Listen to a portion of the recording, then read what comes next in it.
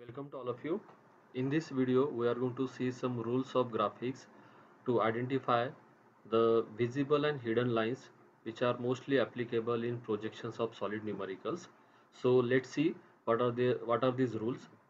So rule number 1, the outline of any view or object are always visible, means the outer edges of any view should be shown with continuous line, that is boundary lines of any views are never dotted. Means the meaning of this first rule is nothing but outline of any view is represented by the continuous thin line which will be never dotted. So first of all, we are going to see what are the rules, and with the help of some images we are going to see how to apply these rules.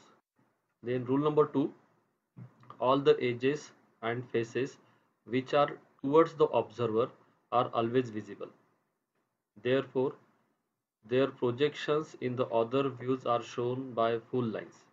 Okay, the meaning of this, as per the position of observer or the viewpoint, the edges, the faces which are nearer to the observer, they are always visible, completely visible.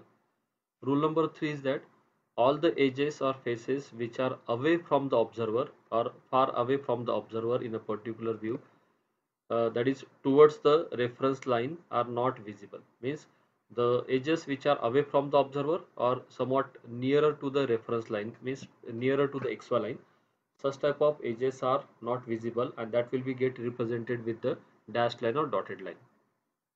Rule number 4, when two lines representing the edges crossing each other, one of them must be a visible continuous line and second will be dotted or dashed line. Means when two lines are intersecting with each other in a particular view, so out of these two lines, one will be completely visible and second will be invisible.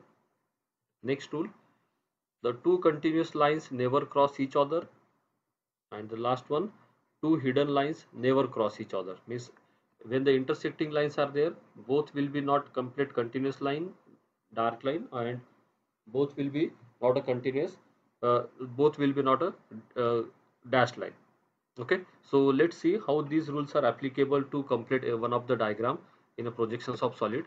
So here as a reference, a single two-stage numerical having the one of the axis or edge of the object is inclined to the HP, means only one inclination is considered. In that case, the first diagram, second diagram and third diagram we have completed here, and while completing the fourth diagram, that is the final diagram in inclination with one plane, these rules we have to apply. That is the first rule, outlines of an objects are always visible. So here you can observe, I think all of you knows the procedure to complete this diagram. The very first step is we have to take the projections from each and every point from this view vertically downward and from this top view horizontally towards right side.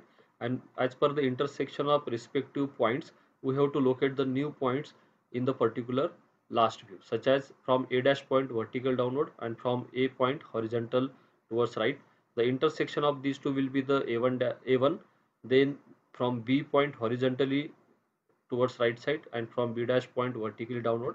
So just first of all we will see how to locate all the points. You can observe here.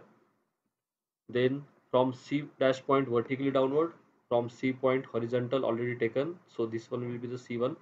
Then from D point horizontal and from D dash point vertical, this will be the D1. Likewise for upper surface 1 2 3 4, 1 dash vertically downward, 1 from horizontal, 1 1, then 2 dash from vertically downward, 2 from horizontal, 2 1, 4 1, 3 1. So number of corner points or number of nomenclature, number of points are present in the view. We have to represent all the points by taking the projection, and then we have to apply these rules. The very first rule is outline of any view is always visible, or outer boundary of any view is always visible. So we have to identify the points of outer boundary, such as when I'm going to start to connect this point from A1 in anti-clockwise direction. So outer boundary will be A to B, B to 2, 2 to 3, 3 to 4, 4 to D, D to 1. So this is the outer boundary or outline of the object. So it will be always visible. So we can observe here, it will be get represented with continuous dark line. So this is the application of rule number 1. All outline of any view or boundary of any view is always visible. Then second rule, okay, all the edges and faces which are towards the observer are visible. So in this view, the remaining edges that we have to identify, and we have to take the reference of observer, means for completing this view the observer position will be here, and when we are going to observe from upper side, from this arrow mark, in this object the two faces are there having the nomenclature 1 2 3 4 and ABCD. Out of these two, the 1 2 3 4 is nearer to the observer. So as per the rule number 2, all the edges and faces which are towards the observer are always visible. So 1 to 2, 2 to 3, 3 to 4 and 4 to 1, these edges will be completely visible. But as per the rule number 1, 2 to 3 and 3 to 4, these two edges already represented as a dark. So remaining two edges 1 to 2 and 1 to 4, we have to represent as a dark, as well as the edge A to 1, it is also on the upper side nearer to the observer, that will be completely visible. So A to 1 also we have to represent with the help of dark, and 1 to 2 and 1 to 4. Okay, now the remaining edges that we have to observe here, B to C and C to D, these are remaining to represent, as well as C to 3 also. These three edges are now remaining to represent. So as per the rule number 3, we can observe these edges C to 3, that is in this view, as per the observer position it is away from the observer. So as per the rule number 3 also, we can represent C to 3 as a dash. Or if you are going to consider the second rule, means the fourth one, when two lines representing the edges are crossing or intersecting of the two lines will be there, out of that one will be visible and second will be dash, such as you can observe here, the D to C to D edge is remaining to represent, and it is intersecting with 1 to 4 edge, and that 1 to 4 is already visible. So if such type of condition or situation will be there when two lines are intersecting, in that case one will be visible and second will be completely invisible, that will be get represented as a dash. So you can apply the rule number 3 or rule number 4.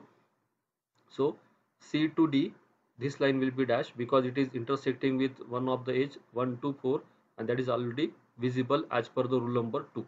Okay, similarly B to C, this edge is also remaining to represent, and it is also intersecting with edge 1 to 2, that is already visible or dark one.